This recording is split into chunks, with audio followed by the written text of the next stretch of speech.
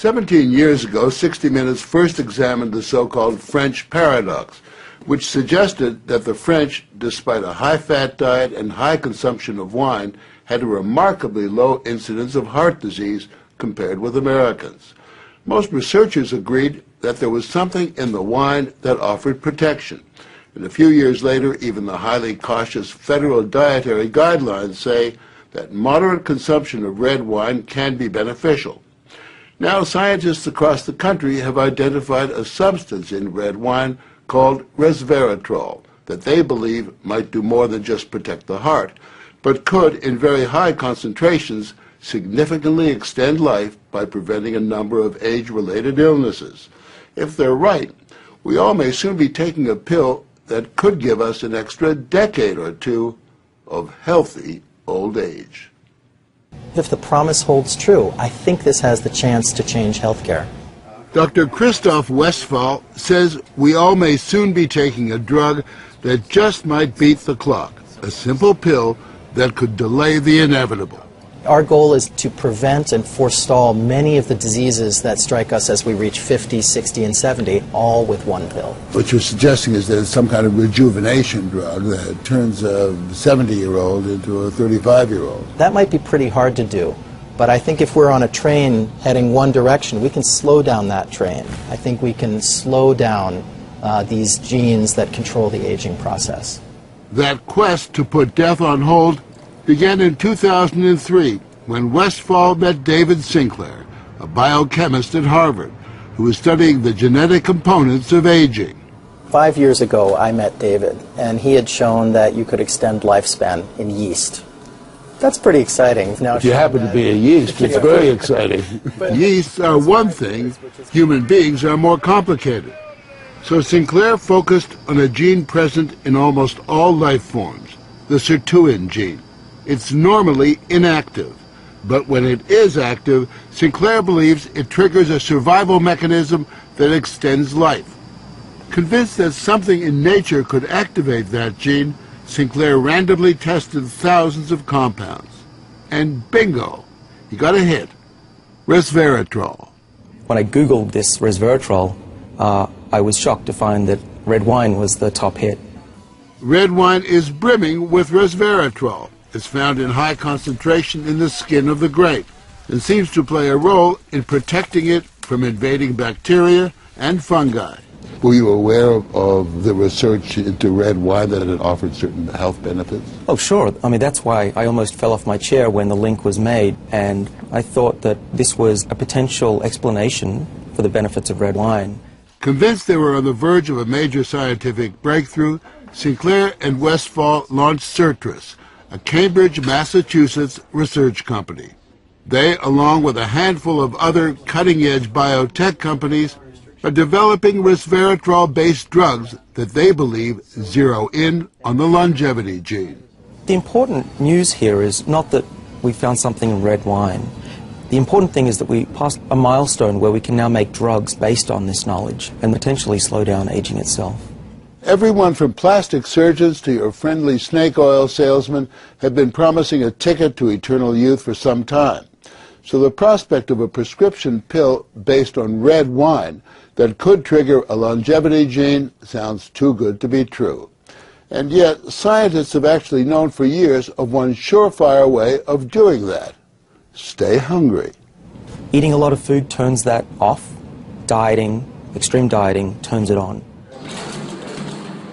These rhesus monkeys are on a major diet. For nearly 2 decades now, they've been taking in a good 30% fewer calories than their well-fed brothers and sisters. It's feeding time, I gather. Feeding time. They're the centerpiece of a National Institutes of Health study at the University of Wisconsin on whether or not CR, calorie restriction, makes them healthier and extends their lives.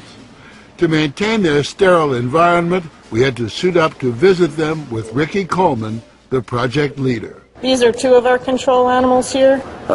They are nearing the end of a typical monkey lifespan, about 27 years, and major differences in their overall health are becoming clear.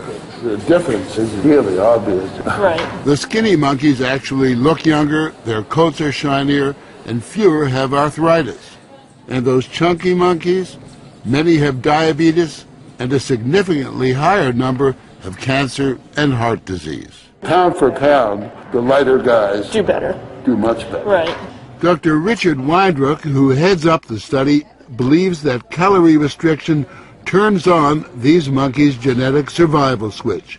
A hungry life seems to lead to a longer life. There is an emerging survival advantage for the monkeys on caloric restriction, and 50% of the normally fed animals have died, and maybe 25% of those on caloric restriction. That's a pretty remarkable number. Surely those are strong indications that a restricted calorie intake among humans would be extremely beneficial. It appears to support that idea. But our record as humans in staying on diets is pretty miserable.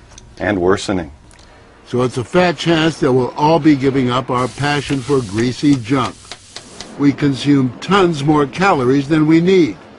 But believe it or not, there are some Americans who just revel in their hunger. I basically just have one meal a day. Meet the Skinnies, members of CRS, the Calorie Restriction Society, a group that's been severely restricting their calories for years now. They're also part of a Washington University study to see if humans mimic the monkeys. Does this kind of self-denial make them live longer, healthier lives?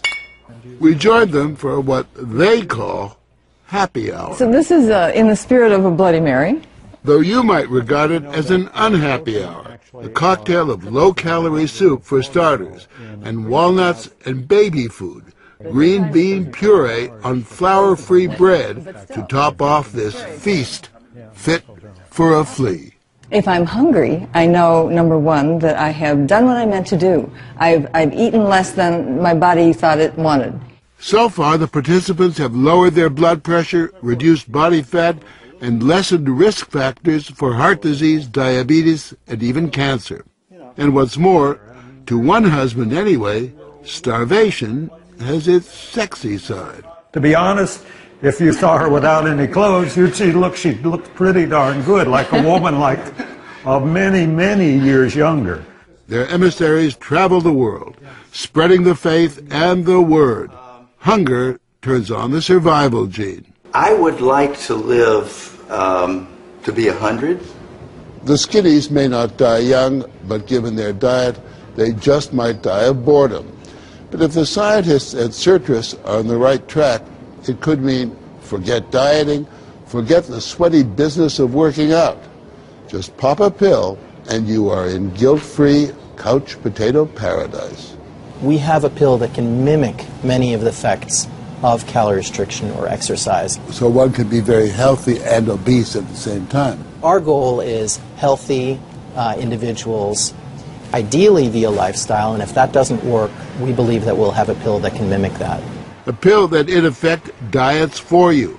A pill that turns on the survival gene. And what we're trying to do with our drugs here is to put the body in a defensive state, to ring the alarm bells and get the body to defend itself instead of dieting to set the alarm off, pop a pill. The pill is a highly concentrated form of resveratrol, a virtual vineyard of healthy living. How much red wine would you have to drink to get the kind of resveratrol that you're using? The sad news is that you'd need to drink about 1,000 bottles a day of red wine, which I don't recommend.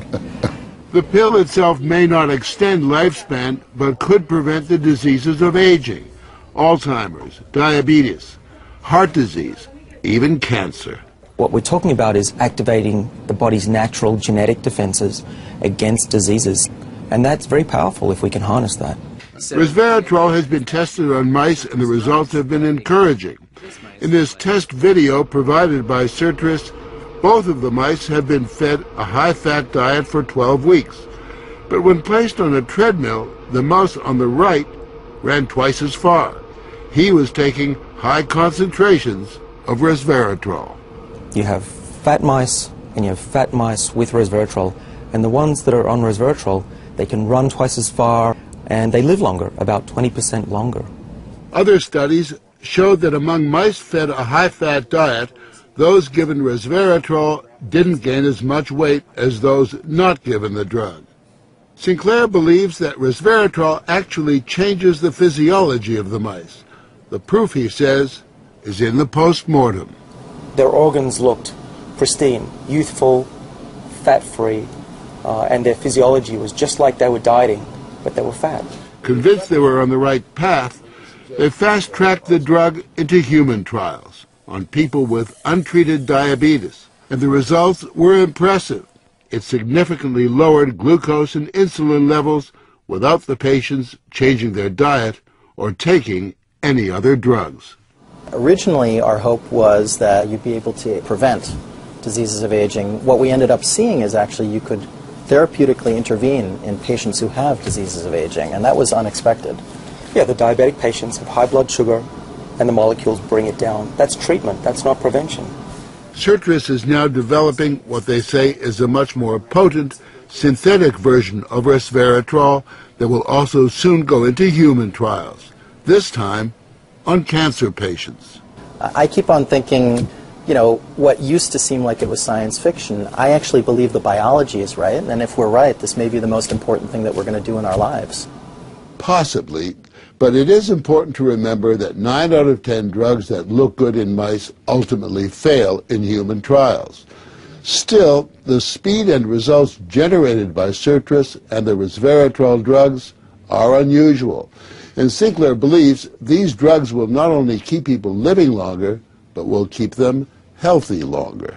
What we're talking about is potentially making a 90-year-old as healthy as a 60-year-old. A 90-year-old can play tennis and see their great-grandkids graduate from college. People will live active, healthy lives and then die quietly in their sleep, and that's really the aim here with these medicines. Are we on the edge of maintaining active lives into our hundreds, for example? Well, we've certainly passed a corner in terms of the science, and someone's going to achieve it, and if it's not us, it's going to be someone else. But the question that most of us want answered is, when do we get this pill? I would say 5 years, to be conservative, that this will happen within our lifetimes. I'm fairly certain about that. One measure of the potential of this research, Dr. Sinclair and Dr. Westfall's little startup company was recently bought by the pharmaceutical giant GlaxoSmithKline for almost $750 million.